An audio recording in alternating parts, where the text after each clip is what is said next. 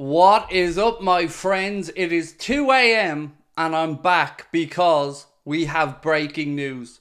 Liverpool Football Club have agreed terms with Brighton for the sale of CAICEDO for a staggering record £110 million.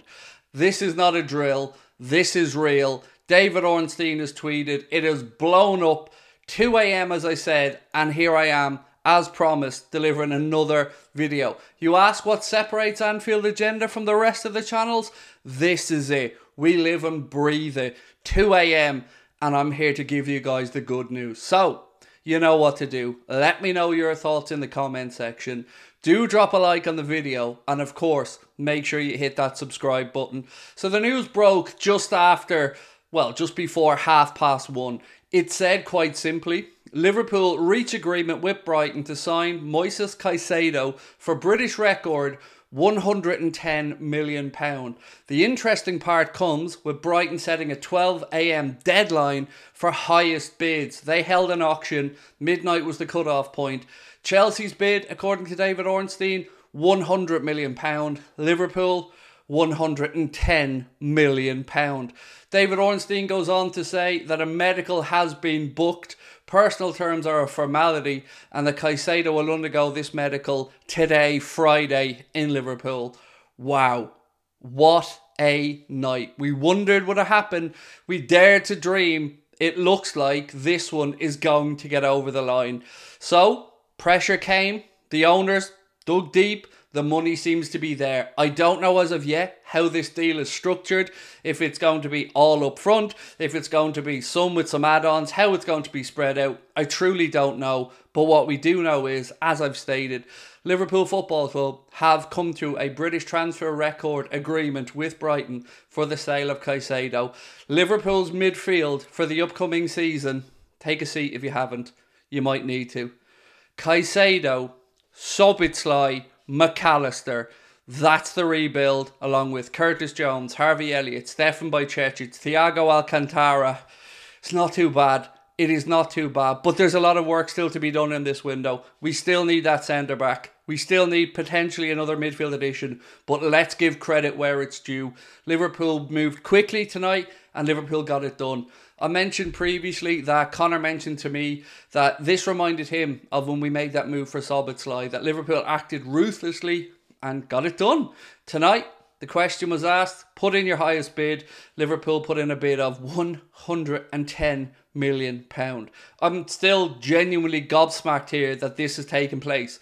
I'm reading it and over again, even to as far as to say the medical is booked and personal terms aren't going to be a problem.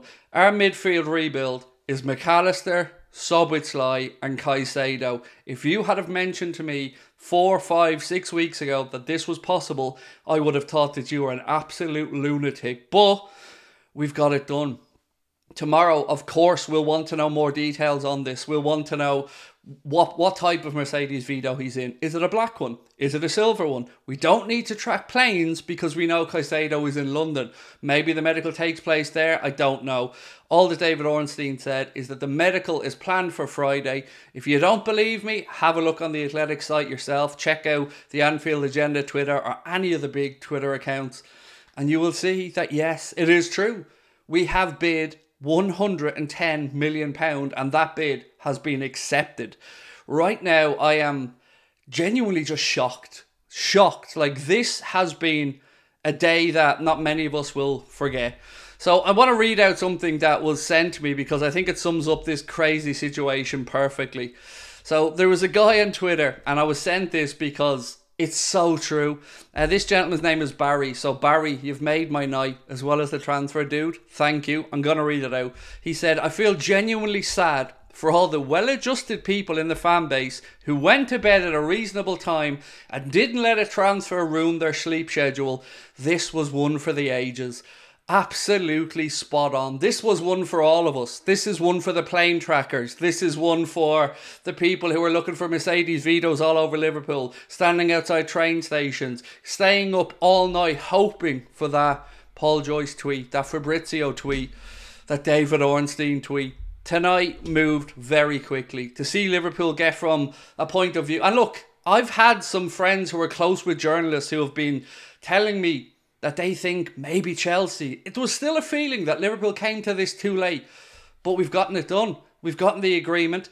I don't know at this point if there is any outside possibility of Chelsea up in the bid, because Brighton set a deadline. So I believe Chelsea will most likely turn their attentions to Lavia, try and get him in. Brighton set this midnight deadline for the highest bids. Chelsea came in at 100, Liverpool at 110. And as I said, we're sitting here now with the here we go. It's amazing. This is, I dare to say, this is a midfield rebuild that none of us, and I mean none of us, would have dreamt of at the start of the window. So the obvious question for a lot of people now is going to be, does this clear everything from FSG's closet? For me, no, but thank you. I'm never going to not give credit for something like this. So same as when we brought in Darwin, thank you. Thank you to those people for actually signing a cheque. Thank you for letting us fans go into the season with some hope in our hearts that we can actually challenge. But that's what we should be doing. And in fairness to them, this rebuild will probably last Liverpool 3, 4, 5 years. Yes, we'll need to add another body next summer when Thiago leaves, but ultimately, we've done a great job. We've credited Real Madrid's rebuild with Camavinga, with Bellingham, of course, one that we missed out on in Tchouaméni, but we've done equally as well ourselves. We might not be in the Champions League this season, but I dare to say we'll be back in it next season. This allows us to dream. We look forward to seeing him unveiled, looking forward to hearing the first interview, and looking forward to hopefully a season where, in my humble opinion, Liverpool could be challengers for the Premier League title. That's how highly I regard this midfield now. And we still have Bajcetic coming through, and Jones showing the form that he's in, and Elliott looking like a pressing machine. It ain't too shabby. And I guess the question is, why do we leave it this late? Why weren't we making this offer earlier in the window? But as long as it gets done now, this is far better than hearing of us not ponying up the money for Lavia. This is far better than wondering where we're going back in for Ryan Gravenberch. This is CAICEDO. This is one of the best statistically measured footballers in the Premier League. It's fantastic. I can't wait. I just hope we get more news tomorrow and we can come here to you guys and we can celebrate this together. We will, of course, be live as always tomorrow at 8:30. Make sure you're with us tonight. We had over 10,000 people concurrently in the live chat when we were on. So thank you for your amazing support.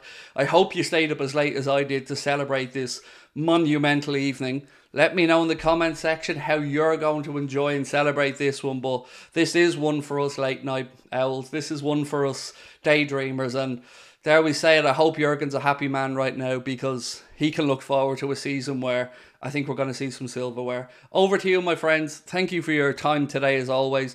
Don't forget to drop a like on the video. Hit that subscribe button. And I will see you soon. Bye-bye.